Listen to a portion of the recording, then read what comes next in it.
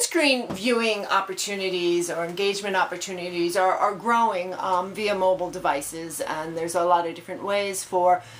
people who are watching TV, who have a smartphone or a tablet in hand, to access additional content, or to gain some rewards, or to otherwise engage with the content that they're viewing on the TV. But what's interesting is we're also seeing this movement towards now enabling some commerce via mobile for the program that the user is watching. And that's what the Get This app enables, and the Scandal TV series is the latest to sign on to enable